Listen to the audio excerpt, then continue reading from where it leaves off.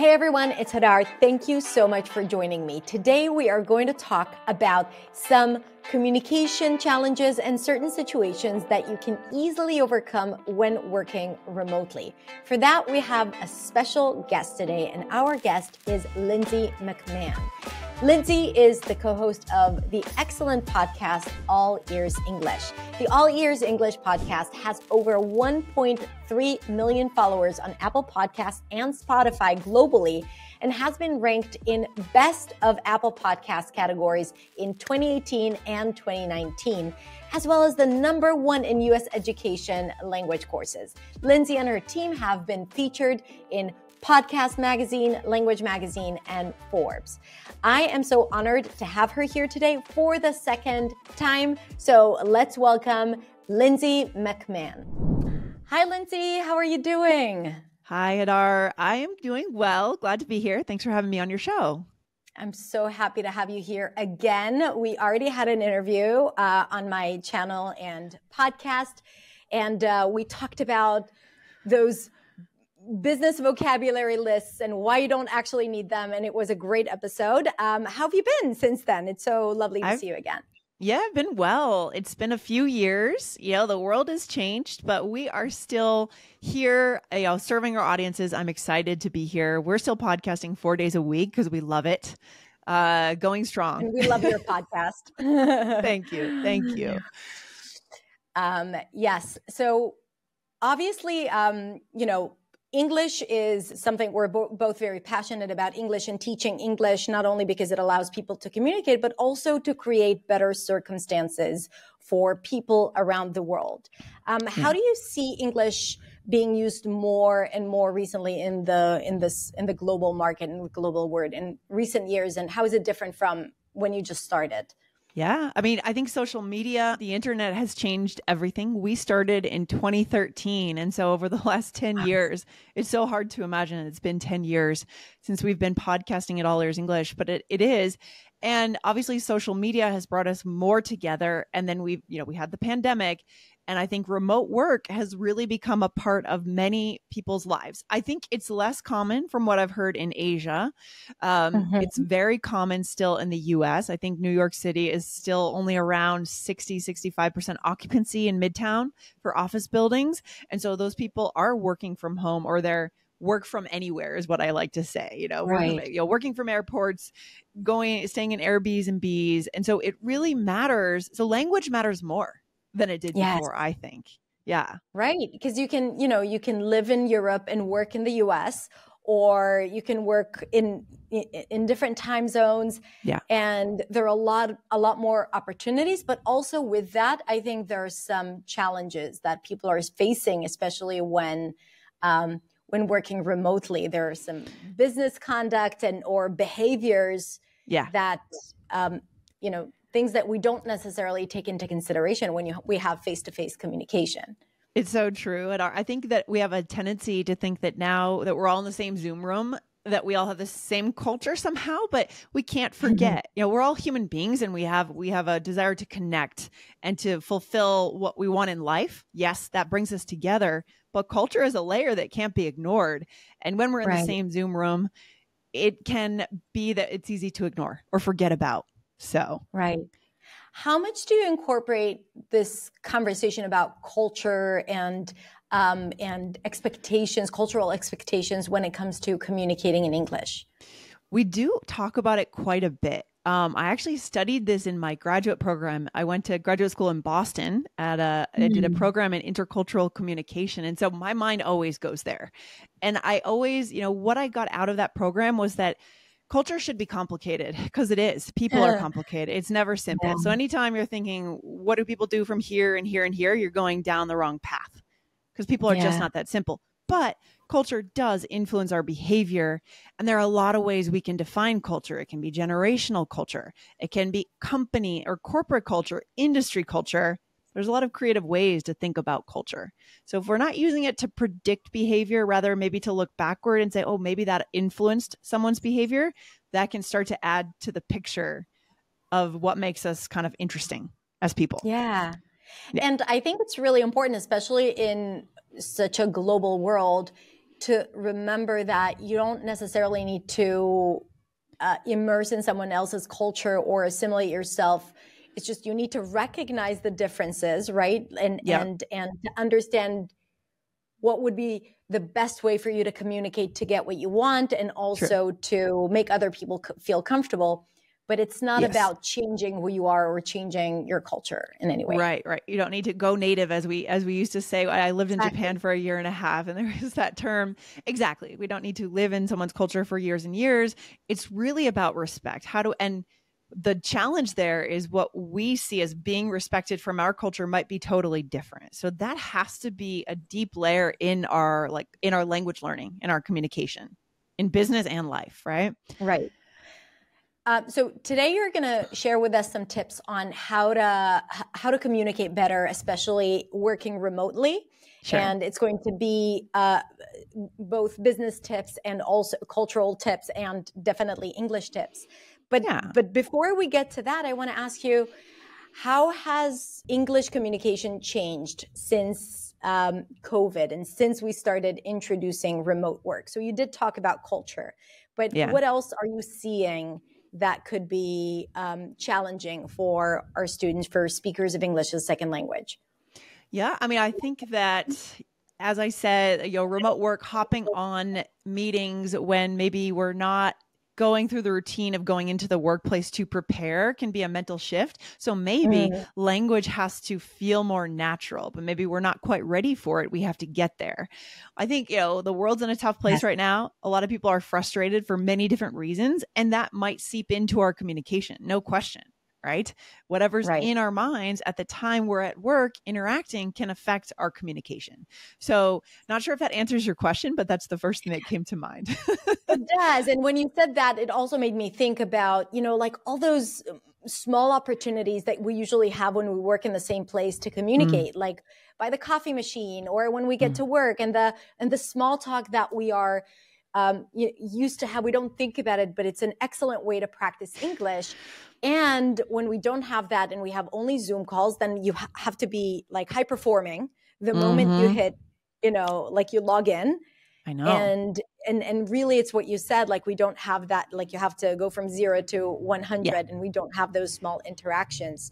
So That's interesting. And just to add another piece, sometimes I think about Generation Z, sort of people who are just starting their careers, who were maybe in college or university during the pandemic and are coming out and they're going into the working world remotely. And I think, oh my gosh, what is going to be missed? Wow. I know. So that's a thing to think about. Yeah. My team, we all work remotely. So I have a team from all around the world. And every now and then we meet together for a week and we do a lot of work. And I'm like, that's amazing. It's like a breath of fresh air. It's just like all of a sudden, it doesn't have to be so complicated to say the smallest thing, and we love working remotely. It gives us a lot of options and we get to work with each other. But really, like when we're in the same room, there's nothing like it. Oh, that's amazing. It's so energizing. We also, our team at All Ears English, we all work remotely in different corners of the country. We've had a few live events over the years in Japan and New York and in Boston. And I've never seen so much motivation from myself and from my team and obviously from the students that there's a magic that happens. And maybe that becomes even more special when you are 99% online. Yes. Yeah. 100%. And really, like, I don't want to say, this, because remote work is not good, because it really allows us to meet so many people around the world and to do things that were not possible otherwise. Yeah, exactly. There's pros and cons, but I think this is the way the world's moving. I think that when people negotiate a salary package, a job package, now they get a new job, there are expectations in certain industries that there will be remote work as an option. It's really fascinating to have seen, right? Because we started our companies online. And so I was always online in 2013. No one was at that time. But now the expectations, it was like if there was a work from home Friday for people, are like, oh my gosh, my company lets me work from home on Fridays. Now it's the expectation is 2 or 3 days a week, right? Right. Yeah. And I think this hybrid model is great, but I'm sure that people watching this, especially if they speak English as a second language, have felt some challenges when communicating in English and working remotely at the same time. So what are some of the things that you see that could be challenging or problematic when working remotely? Yeah, let's get into it. Yeah, exactly. And give us all the tips. Okay. So I thought I would introduce these as kind of remote work business blunders, right? So little mistakes that can be corrected. And of course, we all make mistakes. That's totally fine. Specifically, the first one is something that happened to me recently. I had an appointment set up with a company, an international company, working on licensing courses and things like that. And we had an appointment, let's say it was 12 noon on a Wednesday. And all of a sudden, it's a few hours before that time, and I see a Google Calendar update. Like that time has been updated to a time I wasn't available. And there was no email to go along with that. There was no explanation. There was no, I'm sorry, I have to cancel. Would you be available, at this time? And so I ended up replying and saying, did you need to cancel? I'm not sure if that time works. And so the blunder that I think could have been done better was just to reach out. And we can talk about the language to do that, right? The vocabulary for sure. But it may have been a cultural difference. I'm not sure. I got the feeling that there was some aspect of culture. Have you had any experience there, Hadar? Or I'm not sure what your go-to kind of mode is. But for me, I was kind of expecting a bit more of a explanation or reach out. It's kind of like people are so used to working internally and just taking actions without updating people, and they forget that when there is someone from outside of the company, they don't, they're not on the same page as you, and they have their own schedule. I've had people just cancel meetings, and then I would see it canceled, and I was like, wait, what is this a mistake? And then you start thinking, and then you spend time sending an email, which is not ideal. Right. Yes. So yes. And I think also, I think what would be really useful is to know how to say it in a polite way. Sometimes maybe people feel bad, so they don't say anything. So what would be a good way to say it? Yeah. So an email that I was anticipating getting would be something like, I apologize, but I need to reschedule our meeting. New sentence. Does Wednesday at 12 noon work for you? Simple 2 sentences, but it's all I needed. Right. And again, I'm really talking about external communications from a company to an individual or another company. I have kind of business friends I meet with weekly, and my friend Alan, for example, he'll just reschedule us. No problem. It's fine. I'm really talking about a more professional engagement here. Right. Right. Yeah. Yes. And I think that because it's not an in-person meeting, people may respect your time a little less, but no, if you have a schedule and it's on the calendar, you respect it, you would show up to it like you would show up for a one-on-one meeting. So it needs to be, addressed the same way. Yeah. I mean, I think the bottom line here for this first blunder is, even if you're not exactly sure what to say in the email, it's better to send that email and say something wrong or grammatically incorrect than not send it at all. Yeah. If that makes sense. Yeah. And then, there's another way we could say it if we want to be a little more casual. I like the chunk. I hate to do this. This feels more like something I could say to a friend by text message even, or a professional contact still. I hate to do this, but I need to reschedule our meeting. Can you please send me your availability for next week? Okay. So just communicate. Feel like you're putting in a little bit more emotion to it. Yeah. And then that makes me feel okay. I get it. Yeah. And so again, could have been culture, could have been that company's internal culture. I'm not sure. But the lesson here is communicate. Yes. I hope they're watching. They are.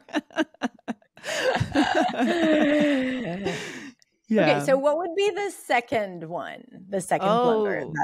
So this one kind of goes for remote work or in-person meetings. So this is talking about meetings. The whole, all of these tips really kind of center around meetings and how we get to the meeting, what happens when we're in the meeting.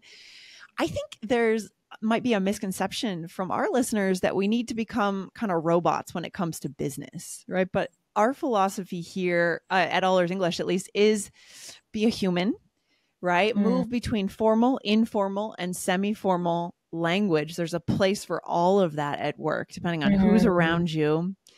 And so we actually built a business course a few years ago, and we interviewed business professionals. And one of the tips that came out of it, this is more of a human tip, but it works for English too.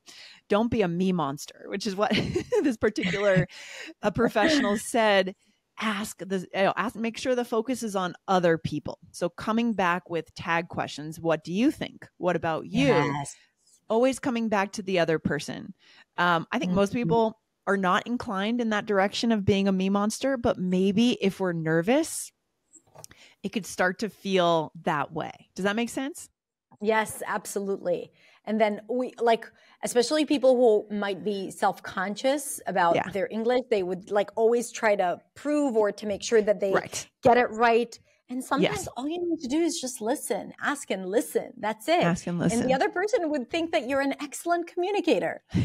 You become so much more interesting when you are interested, right? That is such a good universal principle, and it's so true. And all we need is the language to do it. So being conscious of that, this serves you in in-person meetings, remote meetings. It's good. And then that can also help you to really focus on human connection, so this kind of is the counter. There's a counterpoint to this, which is don't be that robot. Share a little bit of who you are, but do it gradually over time, and then focus on the connection. What could you have in common? This is for the small talk moments before the meeting, as we're walking out of the meeting, or as we're finishing up the meeting. Yeah. Why do you think small talk is important? Oh my gosh. Well, I think culturally speaking, there are certain cultures that won't do business with you or trust you fully until they feel like they know you to some extent. I think American culture is a little less that way. I think we're a little more kind of low context. Let's just get down to business. But I think as human beings, we need to know who we're spending time with business wise, no matter where we're from. What do you think? Right. I come from a culture where small talk is really it's not a value. You go into a meeting and not have any small talk and go directly into into speaking about the matter. Yeah. And people find it hard because they feel like it's artificial, but at the same time, they don't understand how important it is for the other person to, to make that initial connection and to build for something that is bigger. So, fascinating. For me, it's absolutely crucial, and I enjoy it. Especially because I'm the kind of person who likes to find out more about people. So I always ask questions. For me, the more I can know about the other person, the better it is. But I know that people feel awkward doing that, especially online. Oh, interesting. But it comes back to, what is the definition of respect? So from your culture's perspective, the idea is we're going to save time, we're going to achieve the goals here, and then I'm going to have time for myself, my family, whatever else I need to do. Is that's considered respect? Is that I think respect would be to have deep, meaningful conversations and not to talk about things that are not memorable in a way. Right? To go deep and to really talk about, so it's not necessarily, but it could be also inappropriate in some cultures to talk about asking right away if you're married or if you have kids or how much, or where you work or things like that in other cultures would be, don't ask me about this because it's personal. Yeah. Oh, wow. It's fascinating. So I think we kind of have to be students as we're engaging globally, remote work, we have to be students of the world and just kind of figure it out. Be curious. Where does this person come from? What might they be thinking? How could I build a relationship with this person? Right.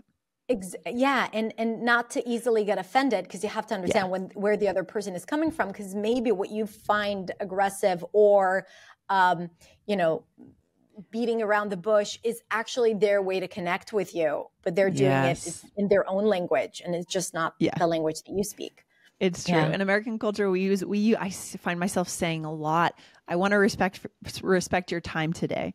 What are your time constraints? There's a lot of respect around time, whereas it could be the opposite thought if we're just rushing through something, it's not respectful from maybe in parts of South America, for example. It's the completely opposite orientation towards time in a way. So fascinating. This is such a great phrase, by the way. Like if we're talking about English, like in a great way to segue from, small talk. And if you feel like, okay, you want to move on. Okay, I want to respect your time today. So here's what I wanted to discuss with you. And that's a great way to transition. Love it. It's true. Sometimes I wonder if I'm overusing that or if it's not, depending on who I'm talking to, but it's a good go-to, right? If people know they're being respected, it's always a good way to go. And then kind of, I do have one other tip there. Should I just go ahead into that, Hadar? Or go ahead. Yes. Okay. Please. Around this second kind of idea of small talk, navigating small talk, I would say remember threads. And this is again kind of a social skill, but might be a little bit more challenging in our second language, but it is so incredibly useful. For example, as you get to know someone more and more, you're going to meet with them a second time, a third time, remembering what they said and asking for their opinions on things. For example, how did your daughter's drama performance go last week? You remember that their child had a performance, ask about it, right? Or you could say, I'm wondering what you think about XYZ, the new rules of baseball. If someone is really into baseball, you just saw in the news, they actually changed the rules of baseball last summer or 2 summers ago. I'm wondering what you think about that, because they love baseball. These things are so much more powerful than the boilerplate small talk kind of preconceived phrases. Incredibly powerful. When someone asks me a question about something they know I care about, that's a fast way to build a relationship. Absolutely. I love that. It's so important. And to remember what they said and even to take notes at the end. And like, if you need to come back to it afterwards. Great. Yeah. Yeah. And this is something I need to get better at. I want to get better at. And so that's the idea. Keep those threads open, keep moving through your relationship, and you're kind of updating at the beginning of the meeting, maybe at the end of the meeting. And then, of course, when there's a new person at work, ask them good questions. What keeps you busy when you're out of work? Things like that. Or what do you like to do outside of work? Avoiding the phrase, what's your hobby? I feel like that was taught a lot when I was in Japan. What are your thoughts on that phrase? As someone who doesn't have any hobbies, I hate it.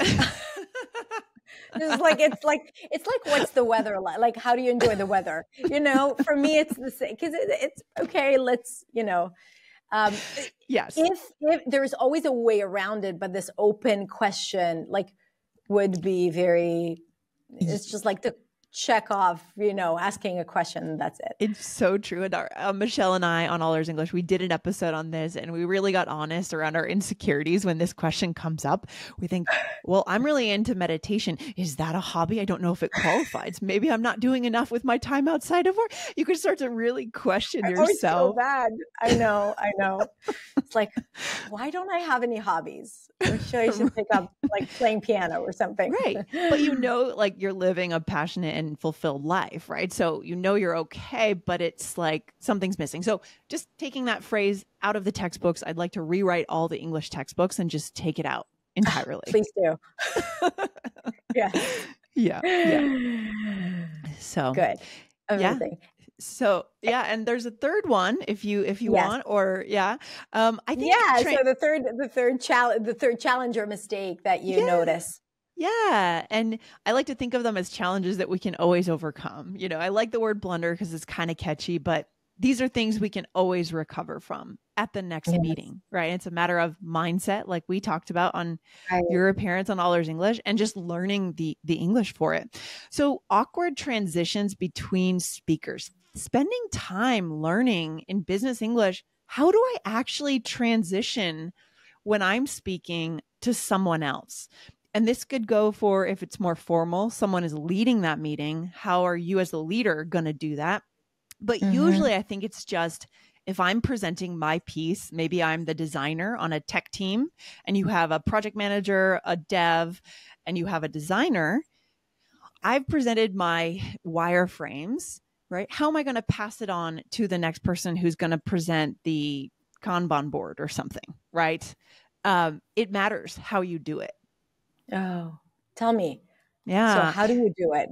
Yeah. Well, things we can say things like this. Now I'm going to pass this to Mike. It can be really simple, right? It's not about winding up and doing a whole thing, introducing this person who's in the remote room with me or physically in the room. It's about a simple, but it's something to kind of give them the stage.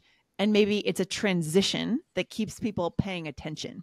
So now I'm going to pass this to Mike, or next up is Sarah, who's going to go through the wireframes, right? Or I'll hand it back to John to show us the launch schedule. So there are little things we can do, but I think my point here is spend the time learning those so it doesn't feel awkward, because it's just as important how you move to your coworkers as it is what you say about your update. This is so good, and it can save so many awkward moments for you and for other members in the meeting.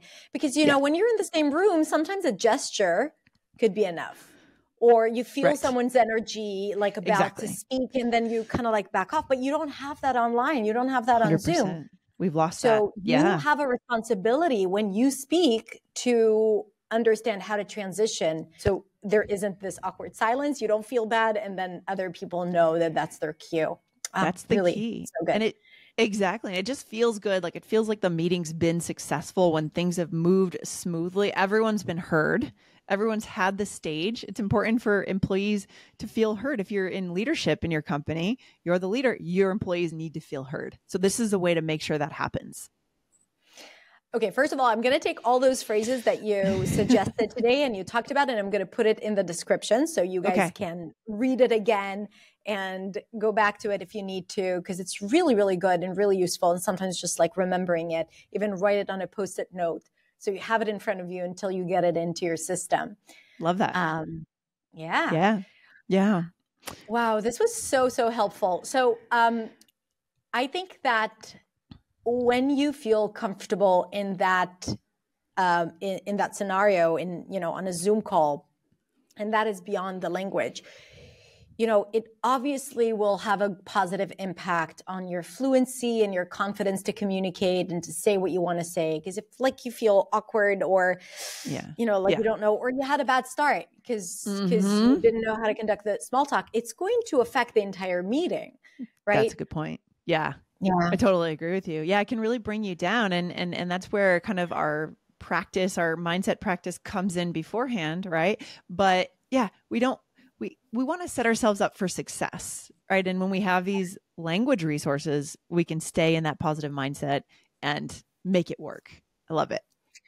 What would you say to someone who's really afraid of remote work, even though they know this is what they want, this is like their next goal, and that's why they're learning English for? Like, what would you tell them?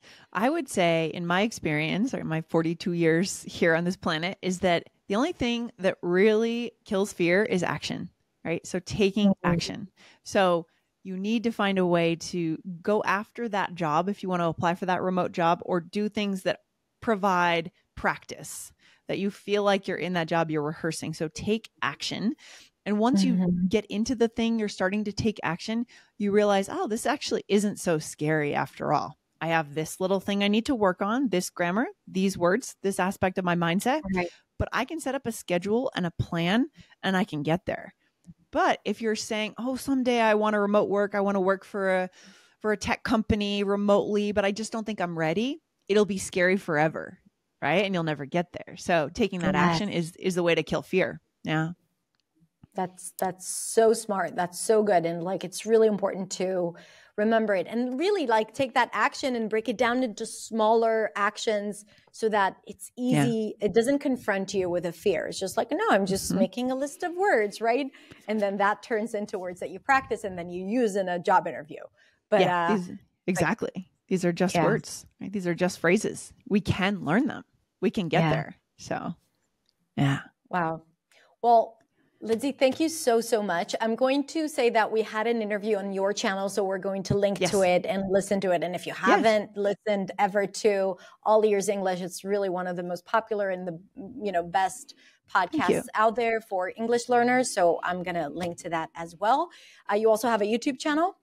We do. Yes. So if you go to YouTube and just type in All Ears English, you will find us. We have a lot of yellow around All Ears English, so you can't miss us. We'd be happy to invite your listeners over to check it out for sure. It's been a pleasure chatting with you today, Hadar. Absolutely. It's been a pleasure. We're going to link to your website as well so people can see your courses and all the beautiful content that you share. Thank you so much for your time and for your generosity.